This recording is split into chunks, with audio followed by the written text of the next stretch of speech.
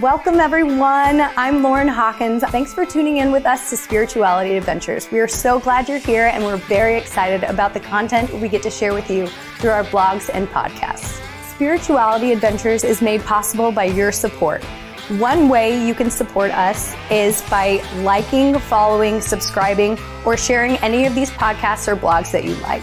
Another way you can support us is by going to our website, www.spiritualityadventures.com.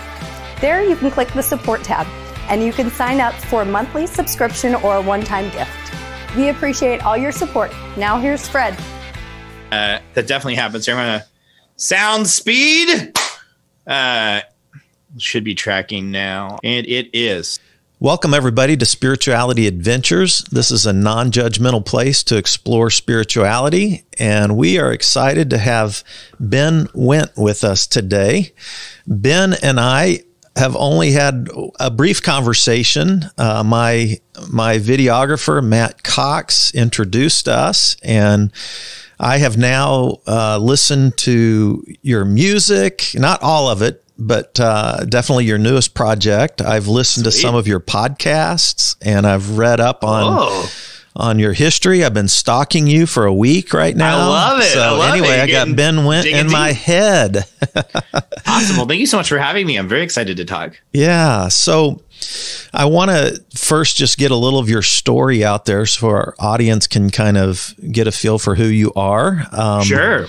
Like you're a Kansas City guy, growing up in Kansas City. Give us a little bit of your background, your history, kind of the short version. You want to give you the elevator pitch of me? Mm-hmm. So my name's Ben Wendt, born and raised Kansas City. Lived here pretty much my whole life. I lived in Warrensburg in college, which is kind of a suitcase city for a lot of the kids that go to school there. So, I mean, on the weekends, I was always in bands and stuff. And so even though I lived there, I was at, back in KC pretty much every weekend. So pretty much my whole life lived in Kansas City. I have a lot of passions. Music might be the most dominant passion that I have. And I have been involved in the Kansas City music scene since I was about 13 or 14 years old, been in bands and stuff. And since I've been around the Kansas City scene for, over half of my life, I'm getting old, I'm very connected to it. I'm very passionate about it. And a lot of my other sub passions all kind of stem from how much I love local music and trying to shine a light on what bands are doing here in Kansas City, what me and my friends are doing. And I just think Kansas City, for the size it is, has just a disproportionate, just shocking amount of talent. We've had multiple contestants on The Voice in the last couple of years. We got like Jake Wells and Paige Turner. And, I'm very proud of KC music. That drives a lot of what I do. Then probably the most important thing is that I'm a dad. I've got two wonderful daughters, Iris and Ruby. Iris is 5. Ruby's about 18 months. And then I'm a husband to my best friend in the whole world, Sarah. And yeah, I mean, that's the view from 1,000 feet of me, I think, probably. There's other stuff, podcast host, etc. But yeah. We'll get to some of that here in a minute. Sure. Some of your current projects. But tell me a little bit, you got into your first band at 13 or 14? Is that right? Yeah, that's probably about right. Yeah, I mean, I got a guitar for Christmas, 6th grade, and I spent the next year pretending like I could play it. My mom is a guitarist. She taught me the chords to play American Pie, and I kind of halfway played that and then Smoke on the Water for about a year. And then I discovered Green Day, and Green Day just kind of like made my head explode. And I heard the song Basket Case for the first time, which is funny because by the time I heard Basket Case must have been out for 6 years, 7 years. But I heard it on the radio and was like, what is this? This is a language I haven't ever heard before, and I need to learn how to be fluent in this language. And I got a Green Day guitar book. And then that next year, about 7th grade, I started just obsessing over learning every single Green Day song, every single Blink-182 song, and just got really into just, skateboard music, pop punk. And from that point on, I wanted to write my own songs. I was always into creative writing and short stories and poetry. Even as long as I can remember, I liked to write poetry. Even as an elementary student, I liked writing poetry. And suddenly I had this ability to take my poetry and put it onto music. And it just made it just exploded my brain. It just caused me to think about the whole universe differently. And I know that this podcast is a lot about spirituality, and like I do think it unlocked in me like a connectivity to a higher existence than I had experienced before, and I just never looked back. It was Green Day and The Who. Those were the two bands that, like, when I first heard them, I was like, holy crap, you can be so loud and you can be so intense and then also sing about your feelings all at the same time, and it just kind of changed my chemistry. That's amazing. So this is funny because I had a little, I kind of had a love for some of the punk pop stuff. So like I had the Dookie cassette.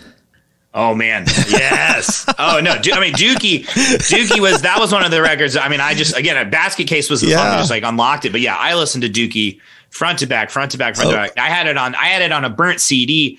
So I wasn't supposed to have anything that had a parental advisory on it, but this was in the golden age of internet piracy. And so I found the workaround that if I burned it myself, it didn't have the parental advisory, the explicit lyric warning on it. And so I've listened to that album. You're speaking my language. Yeah, I've listened to that album so many times. I had Blink 182 stuff. Yep. I remember, there was a band called Yellow Card. Oh, you're Yellow Card. So I've seen Yellow Card probably 12 times. So yes. I would go to Lawrence. I remember one time I went to Lawrence and they played in a little bar. Bottleneck, maybe? Probably. Yeah. But I mean, it wasn't that big a place. Oh no, it's like a 300 cap room. Yeah. Right? And, they were unbelievable. Like a punk violin. You just can't beat that. Oh, no. So cool. And then the violinist does flips. Oh, he's amazing. The violinist literally would like get on top of the guitar amp and do a backflip off of it. It was Yellow Card. Amazing. Incredible. Yeah. So Yellow Card, I say almost. This is the reason why 16-year-olds should be able to get tattoos. You need to be at least 18 to get a tattoo. Because I almost got the Yellow Card logo like tattooed across my back shoulder. And when I was 16 and 17, I was like, the day I turn 18, I'm doing it. And then I turned 18 and I was like, maybe not. There was a Christian band in Lawrence called Reliant K. Do you remember? Reliant K. Awesome. You remember them? Yeah. Reliant K. Yeah, no, they played through. I mean, so yeah. Reliant K. I think they're still kicking out stuff. I think they opened maybe for Yellow Card. I can't remember if that's right. I can totally picture them touring together. I can't remember, but anyway. No, yeah, Reliant K. They're a great band. They're still kicking stuff out. Is it? I haven't heard them in a long, long time. Interesting. I'll send you some. They put out a record. Gosh, now it's been 7 or 8 years, but it's called "Forget and Not Slow Down," and it's a really good record about loss and moving on, and I'll send it to you. It's really good. Cool. Beautiful piece of art. Cool. Yeah. So that was your stream that you swam in mostly in terms of music genres was punk. Did you? Yeah. I mean, over the years, I definitely grew to like other stuff. The first time I heard Outkast, they really kind of unlocked something. I didn't really like hip hop until I heard Outkast. Oh. And Outkast kind of had some sort of they have like a little bit of a gospel sensibility. They're from Atlanta. They have something in their southern roots is just a little bit more there's a lot more like bass guitar and occasionally organs and guitar and stuff, real drums, not just like a drum machine.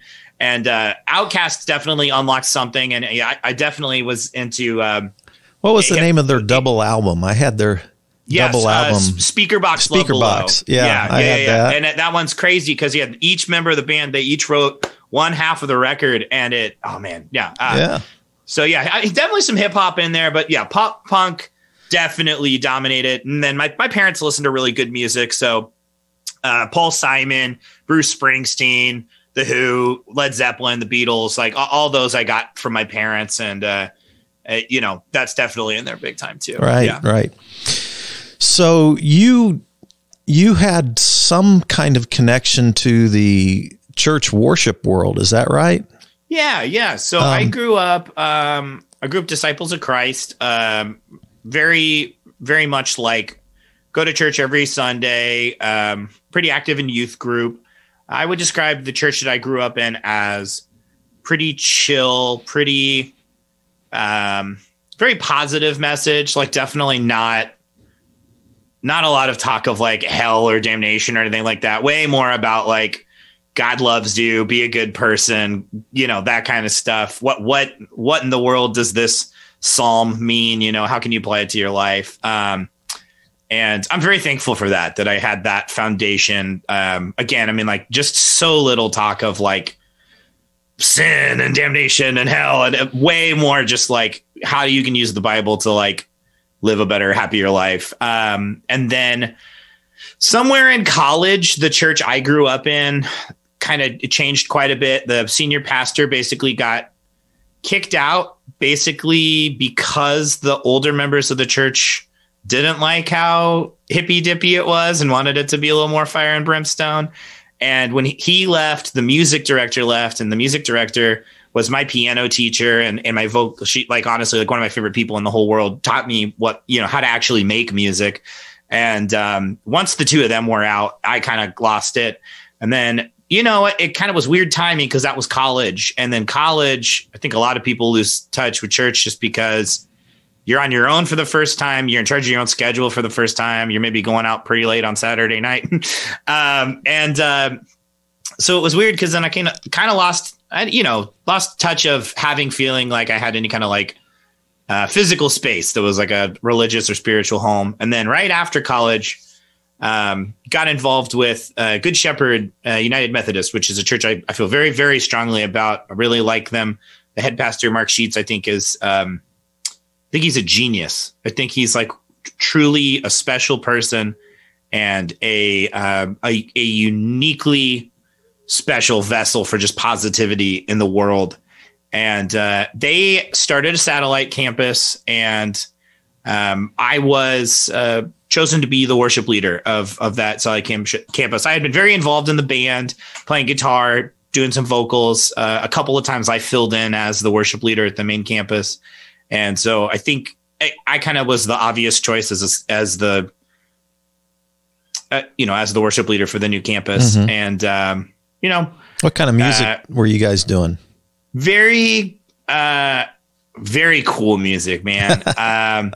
So we did like a mixture of, K-Love, super, super contemporary stuff, David Crowder, Hillsong, oh gosh, why am I blanking so bad? That kind of stuff.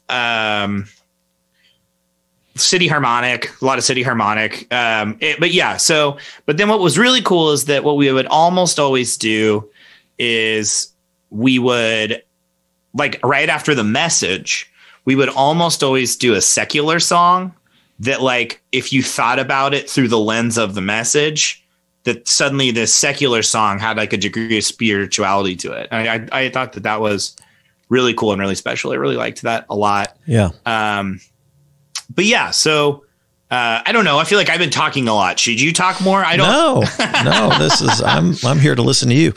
Oh yeah, and yeah. So no, I actually find spirituality in secular music sometimes more so than I do in like clearly worship music, because because sometimes it connects with my soul or my life experience and in a deeper way sometimes than just a praise or a worship song.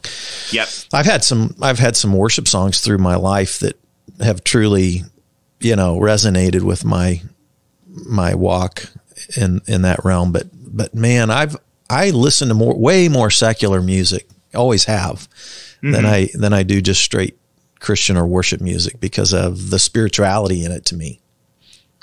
Yeah, I think what's hard with worship music is that so I kind of have this terminology in my head that like what I think worship music lacks a little bit is what I call Saturday music.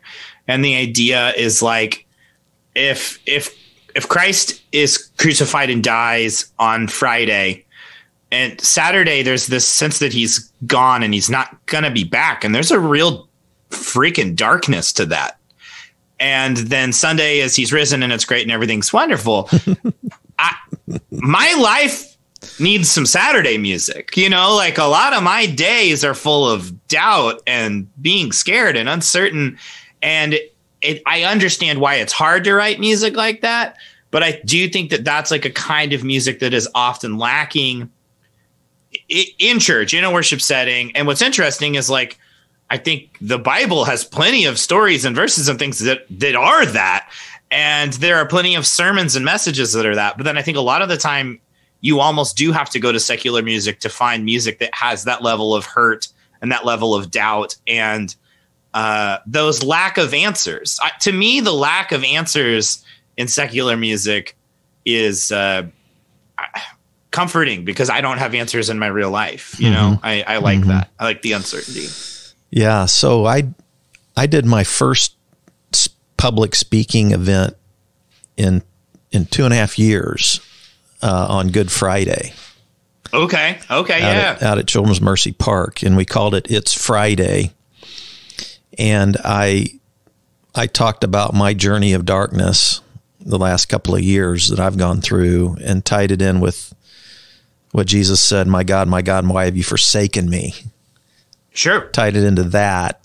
That's a quote from Psalm 22, which is a psalm of one of the darkest psalms in the whole 150 psalms. And then I gave a little glimmer of hope at the end. It's Friday, but Sunday's coming, Yes. But yeah, yes. So I hear you on that. That's definitely some of the music that I've gone to the last couple of years have been in those dark places, Yeah. Matt Mason has been my favorite. Have you heard of him? Matt Mason, Back to the Funeral. His album Back to the Funeral came out in 2019. Is he local, Matt Mason? No. Oh, there's a different Matt Mason. Okay. Yeah. I was going to say, I'm really good friends with a Matt Mason.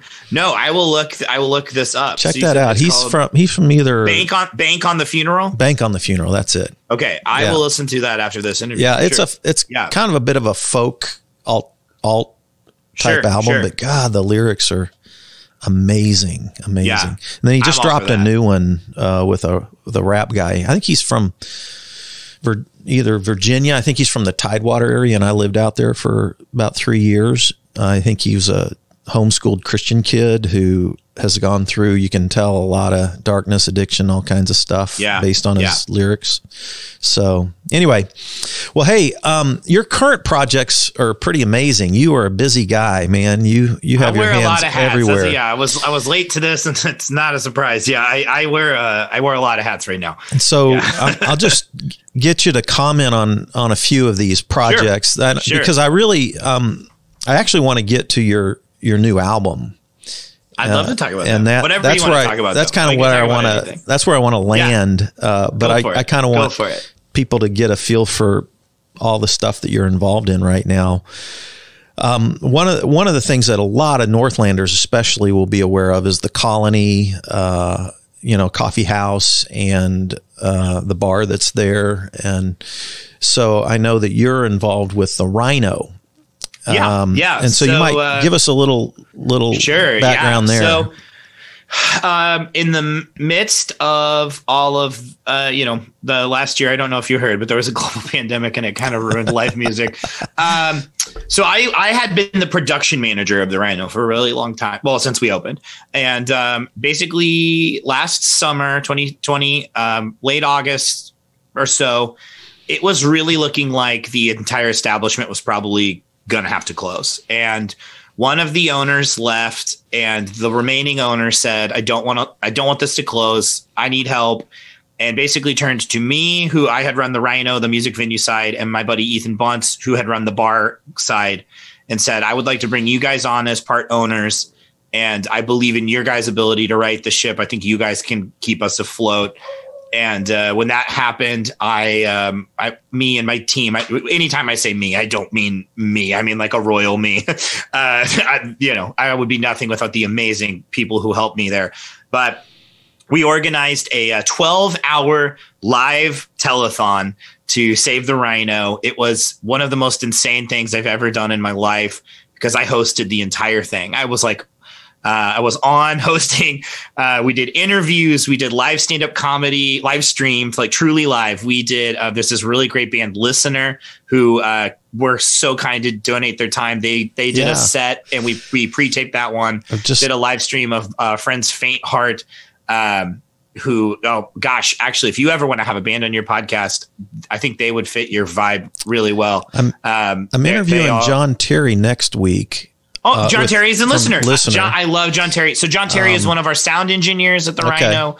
We're good friends. I love John Terry. He's one of my favorite people in the whole world. I'm going to check out this Faint Heart band. Yeah. They're great. Yeah. They're great. And they're definitely, they grew up pretty fundamental Christian and are their lyrics are very about faith, but it's about questioning faith. And we'll have a whole, you got to check them out. All right. But anyway, so this telethon, it was crazy, and we raised enough money, we saved it. And so now I'm a part owner.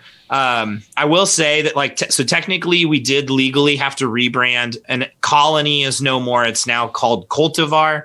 I won't get into the full legality of it, but the RINO still is the name of the music venue. And then we have Cultivar is kind of our catch-all umbrella for Post, who runs our coffee shop, Cheesy Street, who run the restaurant, which is this incredible macaroni and cheese and grilled cheese sandwich place. And then we also have a full recording studio in the back, the Triceratops room, and a photography studio, Ben McBee Photography. So we've got a bunch of things kind of all happening under one roof, very cool. But very community-centric. What's going to happen? I'm sure you guys are thinking about doing some live events now in the near future. So in May, every Friday and every Saturday, we have a concert or comedy show. Now, we're being very deliberate. We're being very safe. The safety of our patrons and our talent and our staff is very important to us. So we are normally a 140 cap space. We are selling 40 tickets to our events. So less than a third. And basically what it is you can either buy a pair of seats or 4 seats, and we have them kind of set up in a checkered board pattern, approximately 6 feet apart all the way around. And that took some time. That took about 2 or 3 hours and some measuring tape of me going, okay, how many chairs can we safely fit in here? Interesting. So for the next month or so, we're going to be at 40. If we're going to let the science dictate everything, if the numbers get better, then we'll probably, bump that up to 50 or 60 and just slowly over the summer get back towards normal. But it feels very good to be talking to musicians and comedians and booking stuff.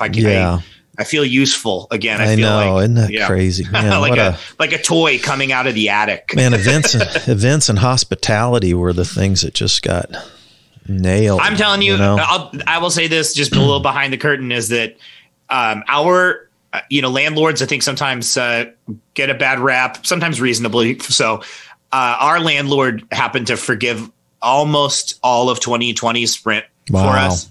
And if they hadn't, we wouldn't have made it. Wow. We would not be open. And so I will always be grateful for that. They thank you, whoever you are. Thank you out there. NT Realty, for real though. They said, you guys are important to this community. The community would be different if you guys close. And so, we wouldn't be here again. Anytime I ever say me, I don't mean me. I mean, I mean 30 people. Exactly. All right. Then tell us about Ope Radio. Oh my God. I've listened. This is your podcast. And yes. It's a project that you do with Pitch Magazine. That's correct. Yep. Give us your thoughts behind Ope and why you picked the name Ope. That's interesting. Ope, yeah. So if you're from the Midwest, you say Ope like a tick. You can't help it. Ope, I'm going to sneak past you real quick. Ope, hey, did you know you dropped that? It just pops out. My 18-month-old says it. I mean, it's just bred into the Midwest. And I liked the idea of, I'm just going to steal an hour of your time and show you some music. So basically, when Homegrown Buzz, which was the local music show on 96.5 The Buzz, got shut down. Yeah, I used to love that. I loved it. It changed my life. I remember being 14 years old and being like, the goal is to get my music played on there. And then I remember getting it played on there when I was like 18 or 19 and being like, my goal is to get played again, you know? And like, I mean, that show changed my life. And when it went out, I felt like there was just this hole, and I felt called to it. You know, maybe that wasn't my place, but I did. I felt called to it. I said, Kansas City needs as many outlets to support local music as possible. And the fact that we just lost this institution is not good. And so I started doing every Monday. It's an hour long. I play 10 songs by local musicians. I try to sneak some interviews in there too.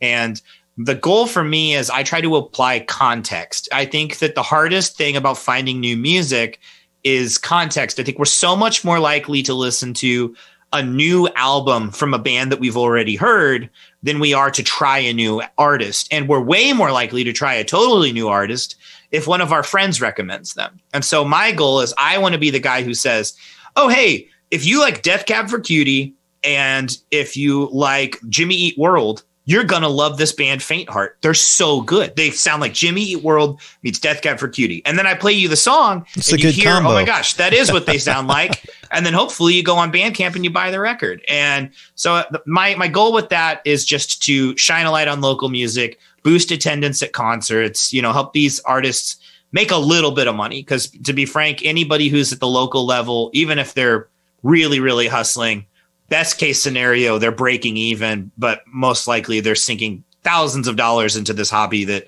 is emotionally rewarding, but not fiscally. And I try to help in any way I can to kind of boost the economics of it. That's great. I caught a few episodes just in the last Thank you for listening. And it looks to me, or at least the ones I listen to, you actually play several of their songs, right? Yeah. I try really hard to, I try to like be about 15 minutes of their music a lot of times. Yes. Coupled up with interview of the artists and all of that. Excellent. I try really hard to apply context. And I think that one of the things that's freeing about a podcast versus the radio is the radio gets a single and they need to play the single because that's the song that boosts sales or whatever. I don't have any. So if I have the album and I like 3 songs off the album, I'll just be like, yeah, I'm gonna play these 3 songs. It doesn't matter if it's a single or not, because I'm not the radio, you know, and that's, I think, a really freeing thing about the podcasting medium. I really like that a lot. Excellent. And then is this Disney Plus Ben plus Friends? Is that still happening? It still is. It's Disney Plus Ben plus Friends is my cherry on top. It's my podcast that if and when I ever actually have free time, I'm going to do it more regularly. But what it is it's just an excuse to make sure that I stay in touch with my pals. And so I started the idea over quarantine. I was like, man, I just miss people. I would like an excuse to hold my friends hostage for an hour or 90 minutes, you know? And so then I suddenly was like, okay, well, what's the framing device? And I thought about Disney Plus. I thought about the fact Disney has, you know, animated, they've got Pixar, they've got Marvel, they've got Star Wars. It's like anybody can find a movie they like on Disney Plus. And so, I try to do it weekly. Right now we've gone through a gap where I haven't done it in a minute, but for example, I teamed up with my buddy, Justin Barron, who hosts a podcast about Marvel Comics. And we broke down every episode of WandaVision as it was coming out and just kind of talked about our fan theories and what we thought about it. But yeah, so Disney plus Ben plus Friends, it's the thing in my life that I wish I could give just a little more attention to because I am proud of it. It is a lot of fun. And I'm hoping that over the summer when my wife is a teacher, when she's home a little bit more and can kind of, help sheepdog the kids a little bit, maybe I'll find a little bit more time to make sure that that's a little bit more regular. Yeah. I was looking at, did you ever read the book that Ed Catmull wrote called Creativity Inc.? No, tell me about it. Well, so, he's the guy that founded Pixar, Ed Catmull. Yeah. And he ended up buying, they got bigger than Disney. And so then they ended up buying out Disney. Right. And he wrote a book on how he goes about creativity. It's called Creativity Inc. It came out maybe 4 years ago, something like that. And I loved it. You're giving me a whole list. I'm so excited. Well, no, I just loved I loved his approach to creativity and how they work with their artists and their writers and all that kind of stuff. And seems like it'd be right down your alley. I'm writing all this down. I've got Creativity Inc. I've got that I need to listen to Bank on the Funeral. I'm very excited. So you've done a little bit of acting, is that right? And that's right. Writing and screenwriting stuff. Yeah. So my my degree is in creative writing, emphasis in poetry, but I also write plays and I've written 2 novels that maybe one day I'll get around to getting them published. And I like to write screenplays and short films. And I've worked with our mutual buddy Matt Cox. And my partner, I kind of call my creative writing partner, Jacob Roberts, who's usually he directs and then I act and then we kind of co-write together our short films a lot of the time. But file that under just the same file as Disney plus Ben plus Friends, which is a creative endeavor. I wish I had a little bit more time for, but I did acting all through high school and college, and I love acting. I love writing. I especially like to create characters. It's especially fun to write something and then act in it. I find that to be very fun because you get to conceptualize kind of what it should look like. And then there's a whole different challenge of actually embodying the thing that you wrote. I like that a lot. Yeah. Real quickly, give us your favorite series to binge on right now, either on Netflix or Amazon Plus or Hulu or whatever. Yeah. So what I just binged that I think is one of the most charming little shows ever is Gavin and Stacey. It's on HBO Max. It was co-created by James Corden. That's actually like where he got discovered. And it is this BBC show. There are, I think, 3 seasons and a Christmas special, very short, very British. And the premise is this guy from this like really posh part of London and this girl from this kind of trashy part of Wales. They fall in love over the phone. They meet and then they end up falling in love. And it's sort of about them, but then it's also sort of about their best friends. And it's about culture and it's about, love and it's just very funny and sweet and short. And I think it's a real gem. And I think probably everybody who's British has already been aware of it, but I don't think us Yanks are as aware of it. And my wife and I could not stop watching it. It's just charming and funny and sweet. It's got a huge heart. Anything that's got a big heart always gets points for me. Nice. My favorite through the coronavirus year 2020 was Queen's Gambit. I loved it. God, absolutely loved it. Amazing. So well shot, so well done. Yeah, I heard that they actually got world chess pros on set to make sure that the chess was realistic and that the pieces were where they should be. And interesting. Yeah, that main acting performance was so great. Yeah, I'm with you. Really, Queen's Gambit was great. Really well done. Really connected with me because of my my journey through rehab and recovery and different things like that the last couple of years, because it had just powerful. Yeah, it had the addiction recovery element running through it, underlying. Well, and I think a thing that some of her that it touched on that I always am drawn towards is that she started to feel like, spoilers I guess for Queen's Gambit a little bit, but like she started to feel like she was better at chess when she was abusing substances, and I think that like one of the traps that we can really fall into, whether it be like an actual drug or something else, we can convince ourselves we need things to function in certain ways that we don't actually need, right. And then we become dependent on them. I thought that was one of the really powerful themes of the show. Really, so. I'm with you. I liked it big time. Yeah. I also loved the janitor guy in the basement that affirmed what her. A performance. Like when he spoke to her heart about how special she really was. Yep. That moment, like I was in from that point. Oh my gosh. Like, yeah, I've hardly ever seen an actor do more with fewer lines. Like, what did he have? 10 lines, the whole thing? Maybe? I don't know, but because he hardly talked at all. But, it was almost all nonverbal and scoffs and incredible performance. Well, let's talk about your album. So when I wanted to interview you, I wasn't sure where I'd want to like kind of focus our time, but I really loved your album. Thank you. And so I don't know that I would say this, but like if anybody out there likes the punk genre or the pop punk genre, this album is well worth your time. Every song is well crafted, well written. No, I've listened to it multiple times, and I love lyrics. So I want to dive into some of the lyrics with you. Yeah. Because I always have to love the music, but once I love the music, I'm really diving into the lyrics, and then the lyrics are what really capture me long term.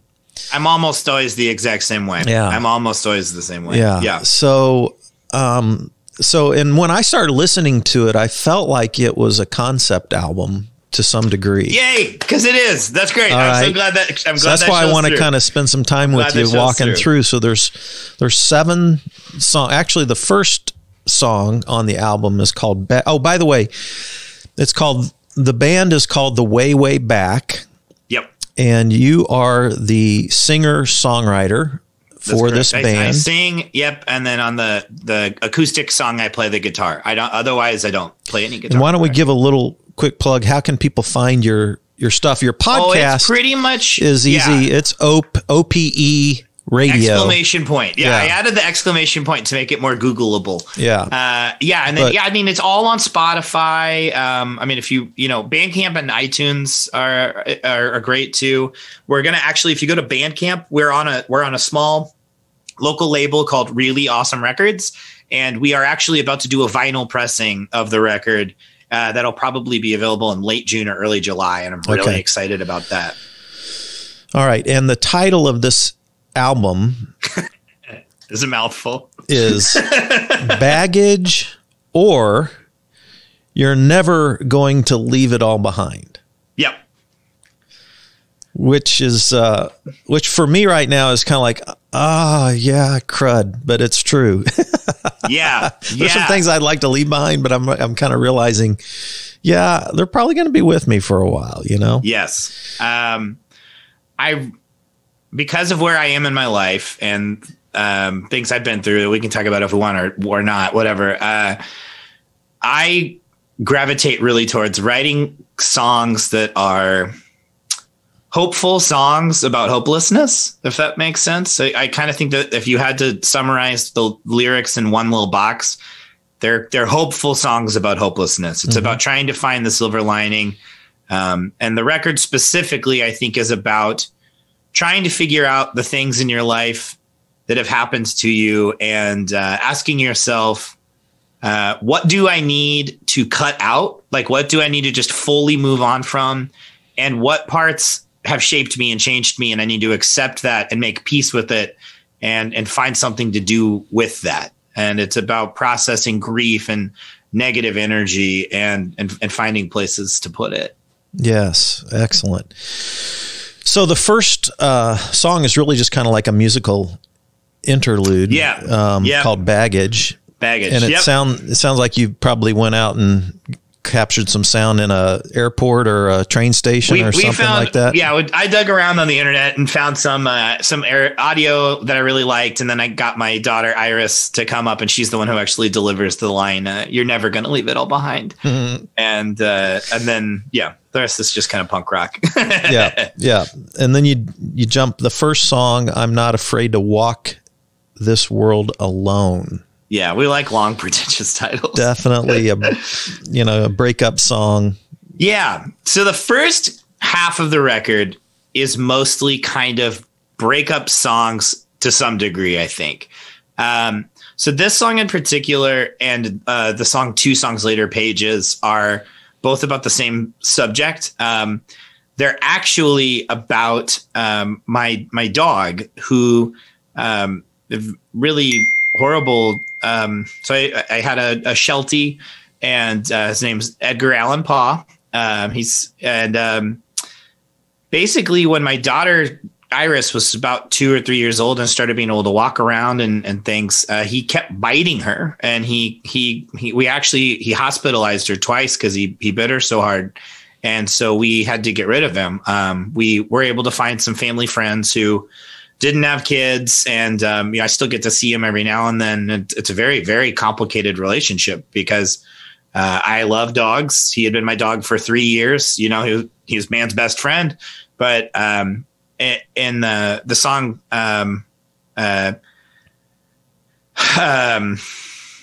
Pages there's a lyric where I say, "Why'd you make me choose when you knew I was never going to pick you?" And that very much is about him and saying like, you're a dog. Why would I ever pick my human daughter over you? But so both of those songs are very much breakup songs about.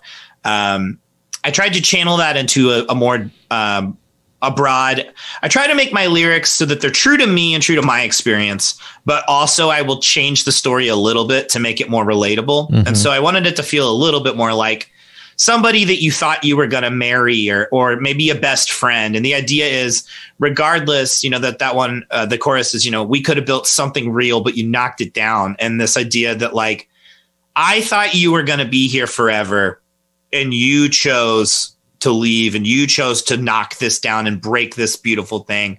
And now I am the one who has to clean up the mess. You came in here and wrecked it, and now I have to clean it up. And I think I tried really hard to make that nugget of it what the song's about, mm-hmm. so that not everybody can relate to a song that's about their dog biting their daughter, but I think everybody can relate to the idea of there's somebody in your life that you thought was going to be there forever, and now they're not, and now you have to deal with it. Right. Pages left unfolded. Did I catch those? Yeah, absolutely. Right? Yeah. So, I mean, that's like truly in my head, those songs are kind of Pages is almost a sequel, because I think the first song is you're dealing with the anger. Like, I'm not afraid to walk this world alone is this kind of statement of like, you broke everything, but I'm not afraid to keep living without you. Mm-hmm. And then Pages is actually when you're having to live without the, exactly. I suppose what hurts me most are these moments left unfolded. Do me a favor, when I cross your mind, dog ear those pages and highlight all of my best lines. And this thought of kind of like, you're not in my life anymore, and I'm probably not ever going to see you again, or maybe I'll see you sometimes, but I hope you think of me. And I hope when you do, I hope you think of me fondly, and how complicated that is. Mm-hmm. And I threw a little bit of former romantic relationships in there too. I'm happily married and have been for long enough that I have to really fictionalize that part of it. But, Pages has the lyric, I hope our paths don't cross. I hope we're polarized to keep pushing apart. But if you come this way, I can't say with any confidence that I won't ask you to stay. And I thought that was a feeling that a lot of people would be able to relate to. I could relate to it. Your song Lacuna Inc. Yes. That was one that I thought was like, again, that relational, like a new relationship, but you've got doubts because of stuff so Lacuna Incorporated, that one is about the movie Eternal Sunshine of the Spotless Mind, which is one of my favorite movies of all time. And what I wanted to do is, since the first half of the record is kind of breakup songs, I wanted to try to write like a non-sequential breakup song. And I started thinking about like, how do you write a song like that? And then I kept thinking about that movie, which I don't know if you've ever seen it before. I have. I just think it's an absolute masterpiece. And I think what's so beautiful about that movie is it shows them falling in love and falling out of love and breaking up. And it shows all of it. And so in that song, there's actually several lyrics that are literally quotes from the movie lifted. And I felt the need to bring in my friend Courtney. And basically the idea is that I'm the Jim Carrey character, and she is the Kate Winslet character. And if you follow it under that lens, we tried to kind of tell the story of it. But yeah, absolutely. It's about trying to juggle something that's probably going to fall apart. It's probably too late to fix it. But on the off chance that it isn't, trying to cling to it and keep it together. Meet me back at the start. Exactly. Exactly. I like that. Like we fell in love. Yeah. Somehow. Can we find that feeling again? Find it again. Right. All right. I'm going to have you. Well, let's at the end, I'm going to have you do one of your songs from the album called sure. Kintsugi. Kintsugi. Yeah. But let's talk about that here in a minute. Sure. Before we get to Kintsugi, which is the 5th song on it, then you have Bad Star and Waste Away. Yeah. And Bad Star, I understand, was won a nomination, or actually won the best local song of 2020. Yeah, that was really Pitch an unbelievable honor. Yeah, it really was. I mean, I'll be very frank.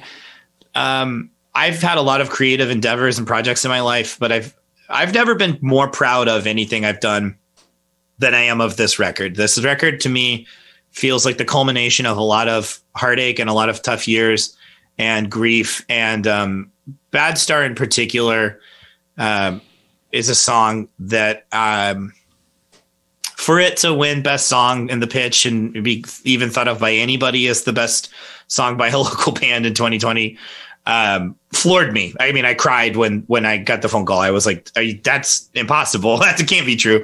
It's a song that I wrote for me. The premise of the song is that future me is speaking to past me.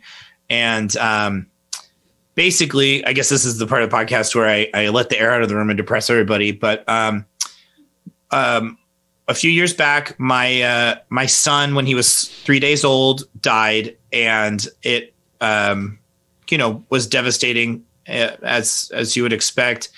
And very shortly after that, my wife had an emergency appendectomy, and it was pretty scary. And somewhere between those two things occurring, I developed PTSD. I had already battled generalized anxiety disorder and just kind of chronic depression throughout my life. But then I was suddenly dealing with post-traumatic stress disorder, and it was really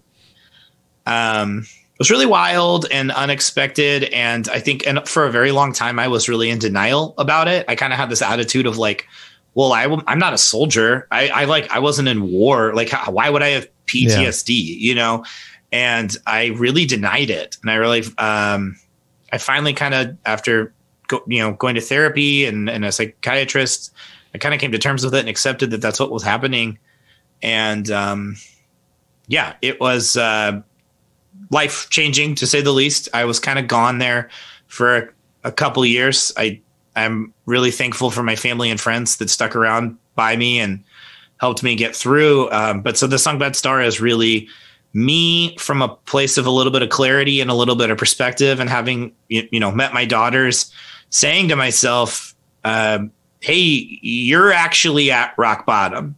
This actually is as bad as it can get. Because I think a lot of songs that are trying to be hopeful, kind of going back to what we were saying earlier about, hymns and stuff. There's a little bit of a disingenuous nature of a song that's like, hang in there, bud. It's going to be okay. Mm-hmm. Because it's like, well, if you're that positive, then how do you know how I feel? Mm-hmm. And so this song comes out and literally says, you are not wrong. Things could not get any worse. You're not wrong. This is not what you deserve. And then the lyric that I'm particularly proud of is, I don't know if everything ever gets better. I just know it gets less bad. Less bad. And I picked up that lyric stings because it's true. And I still kind of hate that it's true. I keep wanting there to be a day where I go like, oh, I was wrong. I wasn't optimistic enough. But no, it's always bad. It always will suck that my son died. It will always suck that I have to battle PTSD now. But life contains multitudes. It's also phenomenal and wonderful that I have these beautiful, amazing daughters who are the lights of my life. And I am the owner of a music venue, which is literally my dream job. And I'm married to my best friend. It can all be true. And so I tried really hard in that song to capture the truth of the fact that a moment of your life will be rock bottom. A moment will be as bad as it physically, emotionally, spiritually can get. Yes. And that there's power in admitting that, and there's power in accepting that. And, if anybody hears that song and gets any kind of hope or whatever, great. Whatever we would play it live, this is a thing I definitely will miss. Hopefully someday soon we'll get to do this again. But before the pandemic, when we would play that song live on the bridge, I would always go around to the audience and just hug people and say, I'm glad you're here. And I encouraged everybody to turn to somebody near them and give them a hug and say, I'm glad you're here. And, just try to really create a moment where everybody's present and thankful for the fact that they're all there, just because you just never know what somebody's battling with. You just never know definitely. what kind of day somebody's having. And it's important to just tell the people that you love them. Good stuff. Sorry, I went on a tangent there. It's an emotional song for me. It's great. And I love that song. Love the lyrics. So, well, let's talk about Kintsugi. Sure. Tell us about the meaning of that word. And so Kintsugi for me, this one, I've actually probably would say this is the proudest I've ever been of any song I've ever written. This is another one that I wrote kind of for myself, but I actually think maybe this is this one I wrote it after Bad Star, and I think it kind of feels like after Bad Star in a way. It does feel so. Like the premise of Kintsugi, it's a Japanese art form that basically suggests that there's beauty in brokenness, and what you do is you take a broken vase or dish or something, usually ceramic or glass, and repair it. And then what you do is you use gold paint to call attention to the cracks. You actually go out of your way to overly embellish the cracks and the damage. And the idea is that is the art form, that there is the art form itself is the repair and the brokenness, and that there's beauty in the fact that this thing was broken, but somehow put back together, and that it'll never be the same. But it's a new thing, and it's a beautiful thing. Regardless. And so I came into contact with the term just because I'm an insomniac and I'm on Wikipedia all the time. Hey, and that's what got me into trouble. It's 25 years of insomnia. And I just I found it kind of in the midst of my journey of healing, and was like, that's me. Like it just spoke to me. Like it was like, I am Kintsugi. Like I am like this project of me trying to rebuild myself is Kintsugi. And so then I started really trying to figure out, I tried to crack like a riddle, kind of, how do I write a song that explains that? How do I explain? And I realized that I kind of needed to create a character who was broken and explain it kind of third person. I used Paul Simon and Bruce Springsteen as a big influence there, and try to create a character, this person who is broken, and she is she's trying to heal. She's it's like the lyrics on the chorus, it basically is like you've tried medication, you've tried meditation, you've prayed, you've changed jobs, you've done everything you can, but there's a part of your hurt, there's a part of your trauma that will never go away. And then on the bridge, I changed the narrative from being about this third party to being about me specifically. And I try to put skin in the game. And then that's when I have the lyrics. I used to be a lighthouse in the middle of the night, guiding my friends and family safely to the shore as they fought their fight. But I lost someone I needed, my son, and I went black inside, and I'm never going to leave that all behind. But I'm going to fight. I'm going to call attention to my repair using gold to fill the cracks. And I was gone there for a minute, but I swear I'm finally back, and I might never be the same, and I might never glow as bright, but I'm still here. So I'm going to make some light. And then I kind of ended on a double chorus of that, and switched the pronouns to we are never going to be the same, and we'll never, but we can still make some light. Right. And just trying to, suggest, it's about acceptance. Like it's, I think part of why the record kind of hurts a little bit is again, it's admitting it sucks to admit like, it'll never be the same. Like it will always, every day. That's why it hurts so bad when it happens. Like, okay, no matter what, I'm going to be the guy whose son died, but I don't want to just be the guy whose son died. I still want to be who I was. I was a lighthouse. I was this optimistic, bubbly, like Hufflepuff Muppet man. And I can't just let that die with my son, and maybe I cry more at movies than I used to. And I have PTSD now and I have flashbacks, but that doesn't mean that I can't also still, tell jokes and laugh really loud and be a goofball. And, Yeah, so good. I love this as a metaphor. I think, the Japanese have a few words that capture that kind of beautiful imperfection, or this idea of, there's beauty in the repair, which is just awesome. It super resonated with me and where I've been the last couple of years. And I'm actually a work in progress. So I'm still hoping for some of that. I mean, I am too. That's what I always try to stress to people is like, I speak from like a perspective of like I accomplished it, but I'm still in therapy. I'm still, on my psychiatric medication, like it's more just that I know I made it through the worst of it, and I want to make sure that people know that. I want to normalize that. So anytime I speak, I want to be very clear. Anytime I speak like that, it's a very hopeful song for me. Because when I heard it, I immediately was like, man, that's what I pray that'll happen through all that I've been going through. So let's have you kind of close us out with you're doing this song. Play it, yeah. I'll do that and, for sure. Love the audience to hear this. Kintsugi from the album Baggage, or you're not going to leave it all behind, and it's from the band The Way Back. I've never thought it was okay. The Way Back, Baggage, or you're never going to leave it all behind. It's 19 words. It's unacceptable. And this is Ben Wendt doing Kintsugi. That sounds in tune, right? Yeah, that'll do. All right.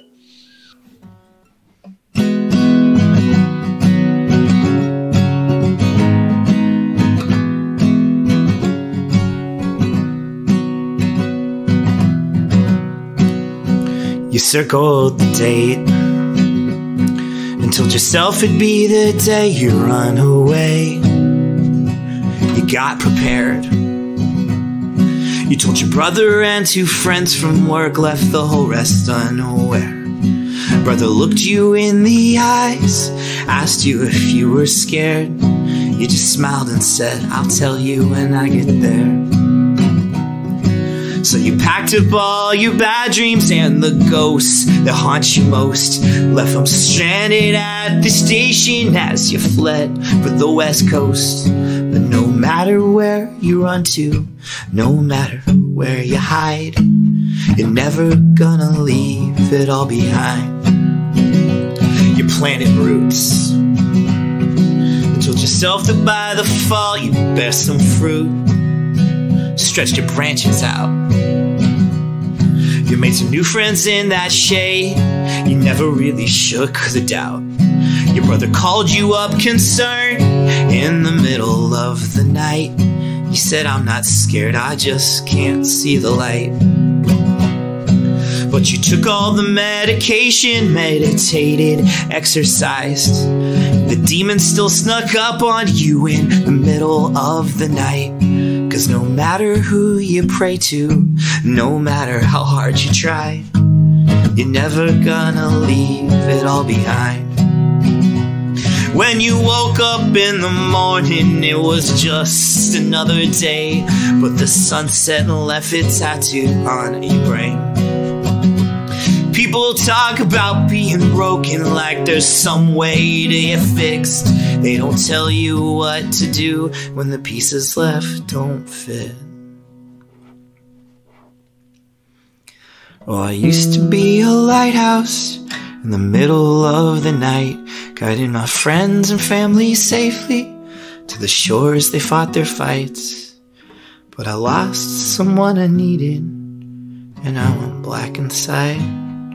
And I'm never gonna leave it all behind. But I'm gonna fight. Yeah, I'll call attention to my repair, using gold to fill the cracks. Now I was gone there for a minute, but I swear I'm finally back. And I might never be the same, and I might never glow as bright, but I'm still here, so I'm gonna make some light. Okay, yeah, I might never and I might never glow as bright, but I'm still here, so I'm gonna make some light. Okay, yo, we might never be the same, and we might never glow as bright, but we're still here, so let's try to make some light. Yay.